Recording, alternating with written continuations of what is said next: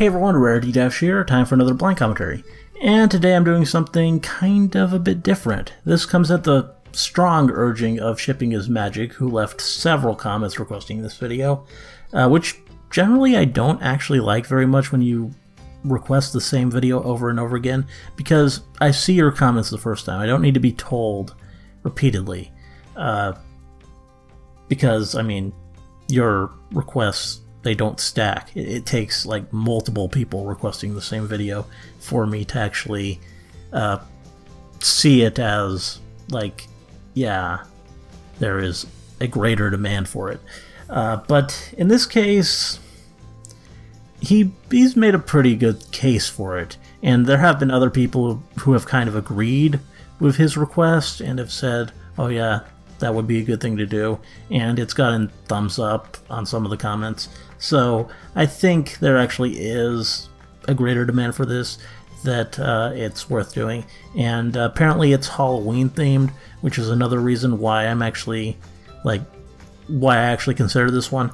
Because I do kind of like having something at least kind of seasonal when there's like a holiday like this. And I couldn't really think of much on my own, so this suggestion sounded like it's a pretty good thing.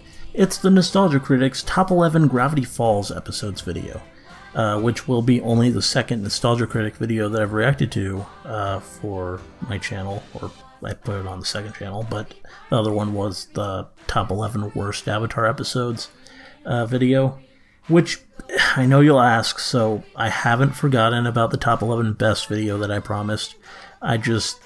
Stuff happened, I never got around to it, and Avatar really hasn't been on the forefront of my mind, just because at this point that's going so far back. That was like the first cartoon I ever reacted to other than MLP, so that's just something that hasn't really been something I've really thought about much. And I know I do see the occasional comment, so I should get to that, but I've just been focusing more on stuff that seems a bit more relevant to what the channel is currently doing, I guess. I don't know.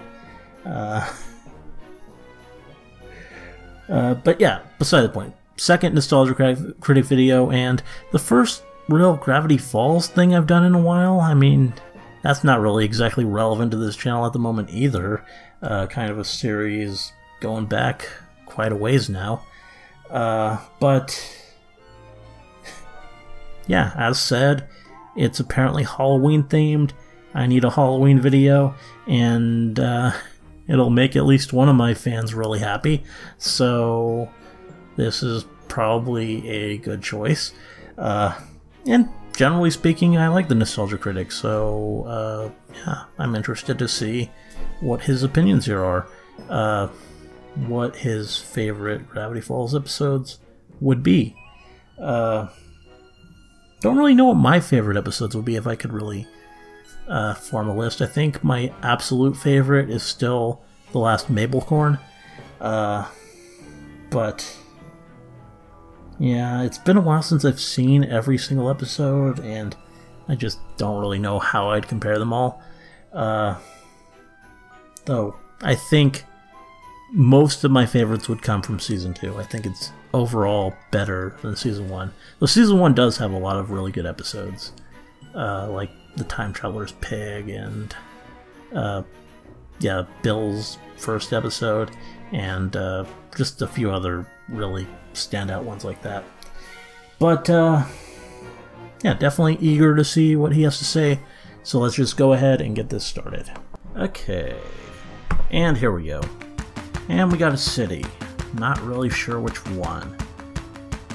And yeah, I guess we're going with a full-on live-action Gravity Falls intro here. Nice. I appreciate the effort.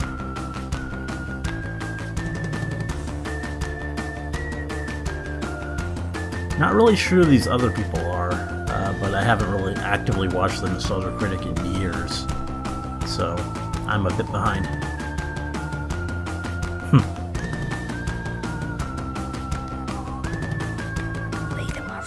Nostalgia Ween. Now, that was pretty nicely done. Hello, I'm the Nostalgia Critic. I remember it so you don't have to. Yes. If you haven't noticed, I'm kind of a fan of Gravity Falls. Yeah. Yeah, we got it. But who can blame me? There's no bad episodes of it. Pretty much. The show about a boy and girl who spend the summer with their con artist uncle in a supernatural town has caught on like wildfire. Yeah. There's cosplays, Still pretty popular. fan art, fan fiction, disturbing fan fiction. Yeah, the show has touched a lot of that with its hilarious writing, engaging story, and unforgettable characters. It's like Adventure Time meets X-Files. There's no other show like it. Except maybe Adventure Time and X-Files together. There's no doubt that this show brings back the nostalgic feeling of growing up in the 80s and 90s mixed with the technique and storytelling of today's kid shows. Even if you're an adult, you feel like a kid watching Gravity Falls. So many great and moments seeing here. How this is the month of dark shadows, spooky creatures, and things that go bump in the night, we're gonna look at the top 11 Just bringing out all the best disturbing episodes here stuff like today. that. Why top 11? Because Grappling Hook! That's this is the top 11 all the reason best you need. Gravity Falls And episodes. nice hat switch. I definitely approve. Number 11. Sock opera. Mabel comes Yeah, across yet another it's a pretty good boyfriend one. she wants to throw her heart at. And it turns out he's a puppeteer. So she wants to put on her own sock rock opera to win his attention. The downside is Bill Cipher, the silliest yet somehow also scariest creature, switches places with her brother Dipper and forces his body into that of a sock puppet, resulting in not only a ton of funny imagery involving Dipper's new form, I'm sorry, it looks funny when you're mad. but also a viewing of Mabel's not-so-subtle opera trying to possess the heart of another shallow fop. Yeah. Sorry, Mabel, but I have to go fight in the war. The songs I need to rewatch suspense Gravity is Falls. surprisingly intense, and the idea is perfectly ridiculous. This poster alone is enough to make the episode Wow. worth it. I Nothing never more to noticed say, that. except it'll definitely make you laugh your socks off. That great poster.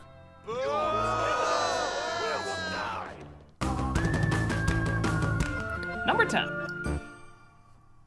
Seuss and the Real Girl. Yeah. Everyone can get sucked in too deep into the digital realm, but pretty good sometimes one. the digital realm can get sucked in too deep into us too. Seuss is trying to work on his love life and comes across a dating simulator game. The game's character, Giffany, or is it Jiffany, trains him to go out on a date, but then becomes Don't even too start that obsessed and argument. tries to date him in real life, sabotaging any chance he has for real love. The episode is great for showing the pros of the online world, but also the dangers of becoming too consumed by it. Seuss becomes too invested in his false pixelated reality, but even when he tries to leave the pixelated reality, that reality isn't done with him.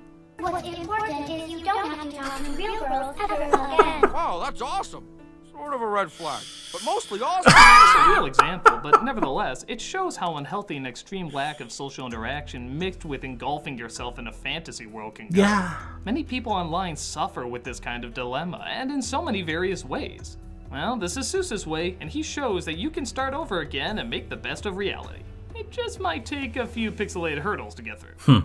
I'm making eye contact, going on dates, and I haven't seen any natural sunlight for 13 hours. Gotta love Seuss. Northwest Mansion Mystery. Oh yeah. Mabel's Pacifica. enemy, Pacifica Northwest, has been described even by the show as a one-dimensional character.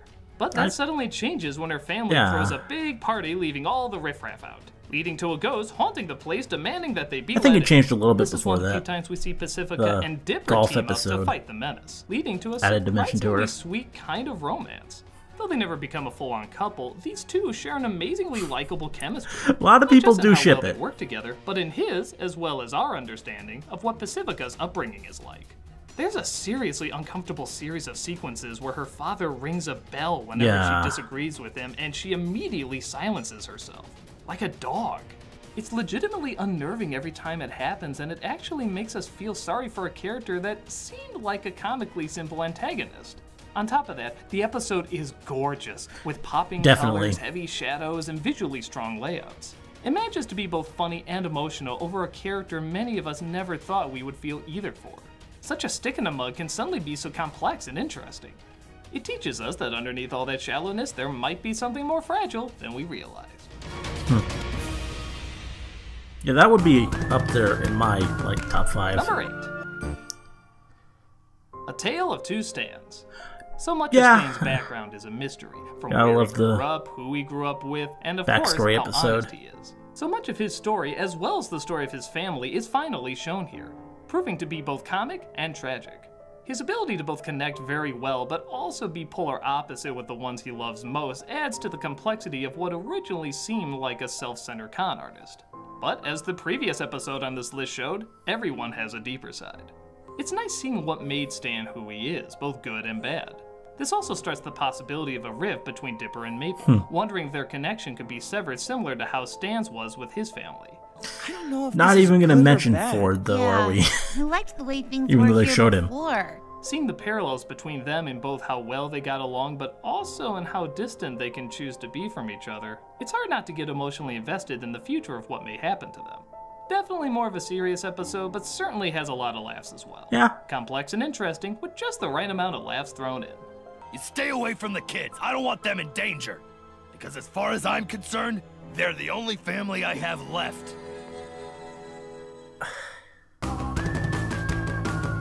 Number 7. Boys Crazy. With his Okay, I'm not sure I would have chosen that, but it's tickets to see their favorite boy band several times. a good episode. No, like, that's their actual name, several times. Again, with a Z. Upon further inspection, they realize that The they're boy not band, really the boy people band at all. is pretty hilarious. Well, sort of. They're actually all clones. So it's up to Mabel to free them and show how they can live Just for an how everyday ridiculous life. they are. But will she be able to give them up when the Like time that. comes? Do her sweaters change every episode? Not only does this one satirize the craze of the boy bands perfectly, but it even kind of mocks the ones that Disney made as well. Yeah, I know it's supposed to be more of an NSYNC Backstreet Boys kind of thing, but you know you get Jonas Brothers out of this too. Come on, you know you're all thinking it. The idea of the band being clones is clearly a commentary on what many people have been saying for a while about boy bands, about how they're all the same, with a corporate mastermind making only slight differences. Even with all that said, though, Pretty it's much what Wendy surprisingly says. never too mean-spirited. straight the boys out. are just products of the system they were created in, and they're still wide-eyed and kind to anyone who wants to help them out. I think it would have been so easy to go a meaner route, especially with some of the celebrities out there, but they keep it innocent while still funny. They even got Lance Bass to do the voice of all the clones. That has to show this is being done in some good spirit. Super clever, but not overly mean. This is the episode to win any vulnerable girl's heart. Mabel girl, we know you love us so.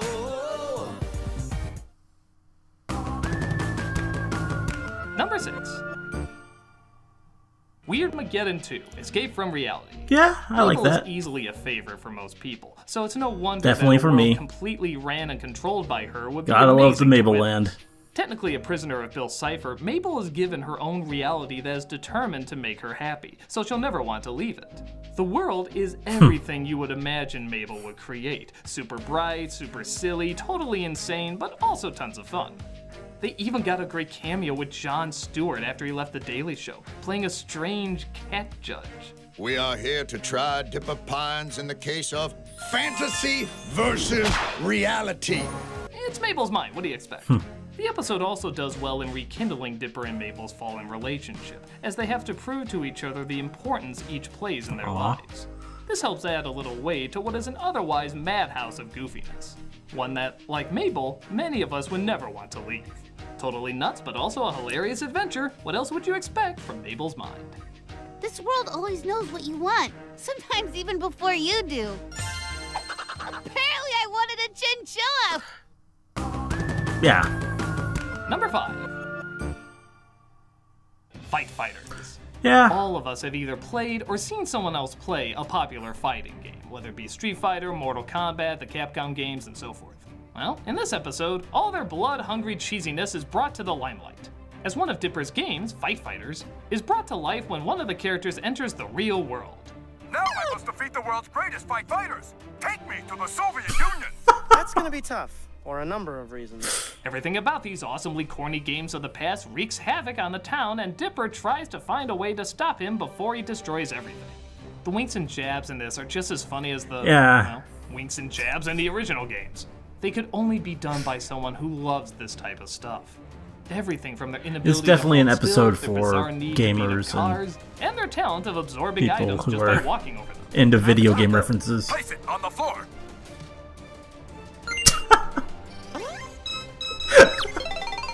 The animation style, the voice acting, Gotta the attention equip to your detail taco. is perfect.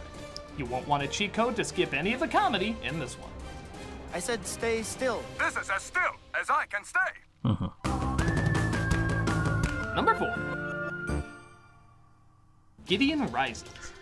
Yeah. This was the end of the first season, and good by episode. God, it feels like one hell of a big ending. Dipper and Mabel are forced to leave Gravity Falls after Stan's mystery shack is bought by their arch-nemesis, Gideon. When Gideon doesn't find what he's looking for, though, he builds a gigantic version of himself to chase down Dipper and Mabel. It's as epically silly as you can get. The fight sequence between the three of them is so creative, so large, but also so funny. You watched impressed, but also laughing at the same time. For a season that had such great moments both in humor and in scope, this is an episode that brought it all together. It was a completely satisfying climax to the first half of the show. And on top of that, it has one of the biggest cliffhangers ever. We finally see what's downstairs behind Stan's vending machine. Oh, yes. It's finally revealed that he knows more than he's letting on. But how much does he know, and what will it lead to? Of course, you have to wait until the next season to find out. And that What a was finale, quite the wait what an for a lot of episode. people. It's huge in all the right ways.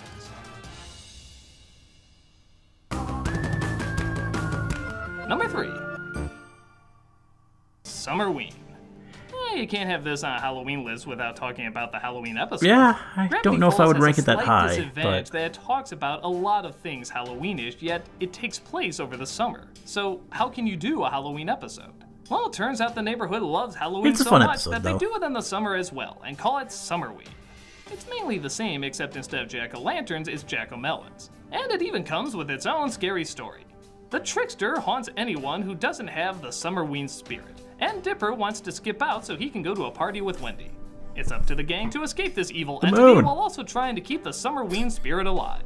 Almost any Gravity Falls episode can be seen as the Halloween episode, so even more care had to be taken to separate this from the others, and it totally pays off.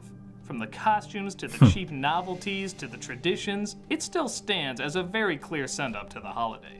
It's a day when the whole family can get together in one place and celebrate what really matters. Pure evil! I Yes. won't dare reveal the story behind what the trickster is, but let's just say it's beyond clever, and anyone who has ever trick-or-treated before can recognize and identify with it very quickly. With so many specials to watch around Halloween time, this is a perfect one to add to the list.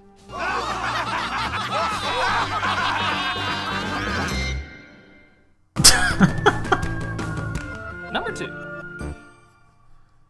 Weirdmageddon 3. Yeah. Take Back the Falls. Well, of course the final episode would make it on here. It's everything It's the pretty show epic. has been building up to. And unlike some other final episodes, it not only answers everything, but it delivers exactly I don't know if it answers what we've quite been looking everything. for. The plot is very simple. They have to stop Bill Cipher from destroying the world. And that's about it. But the lengths they go to make this battle as epic, creative, smart, and uproariously funny completely pay off. Practically every episode is building up to the end of the world, and this is pretty much how the end of the world, according to Gravity Falls, would go down, by paying homage to every other end of the world. From Mad Max to Walking Dead to the majority of heavy metal covers, it's every over-the-top extreme you can imagine. But it also has the emotional side. It is the final episode, so that means every character has to say goodbye. And every one of them is given a satisfactory exit. It really takes its time allowing you to let go of these characters you've shared some Yeah, good it laughs and definitely adventures is good with. with And that. it knows how to not go Return of the King on us and not overstay its welcome. It's about as perfect a send-off for the show as you can get, bringing the action, the suspense, and the hilarity. What a way to end. What's number 1 gonna be? And the number 1 Gravity I Falls think I have a episode pretty good is idea. Not What He Seems. Yeah, this one. You might be wondering why I'm putting this one over the final episode, which seems so perfect. Well, on top of this one being the first episode where gravity does fall, and also one of the biggest and most sought-after reveals in the show's history, this is also the first time an episode made a lot of their fans actually second-guess themselves.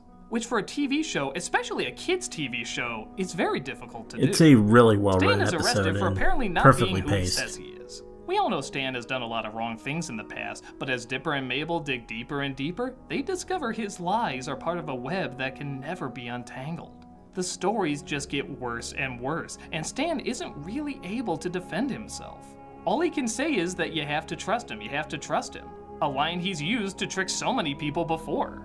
And with everything that this episode throws at us, we find ourselves, the audience, having a hard time trusting him too. What's so brilliant about this episode is that it completely makes us forget what's obvious. It's a main character in a kid's show from Disney. They wouldn't suddenly turn him this unlikable or into a bad guy. Would they?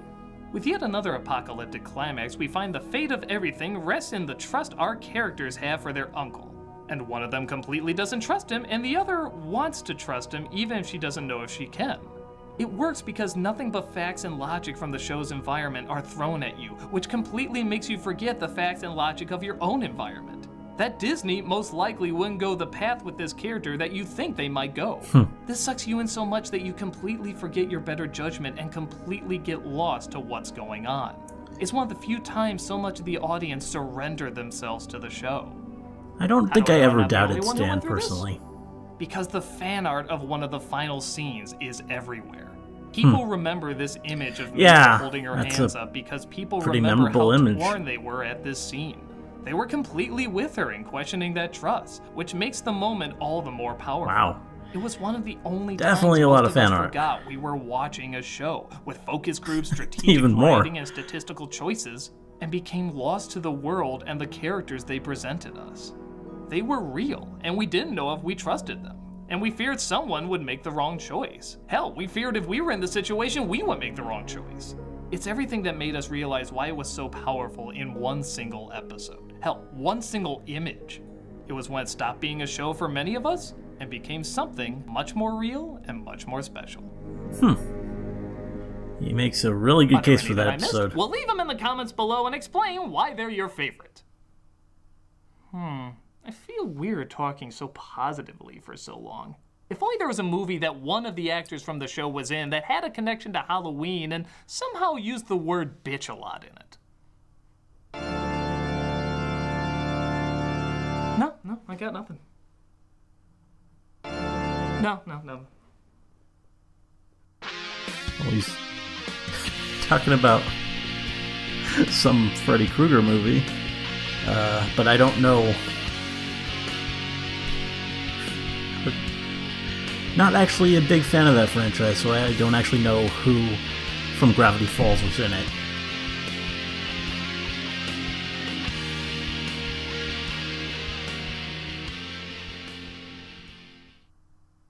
Coming next week is Freddy vs. Jason, Well, there you the go. crossover we all thought we wanted to see. That's But probably you can what see he's now referring under to. Vessel's ad-free early access. Just $3 a month to see tons of people's videos early, as well as a bunch of other extra features. Check it out and get the early scoop. Okay.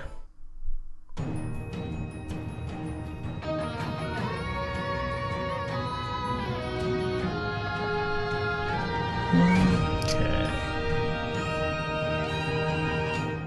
There we go.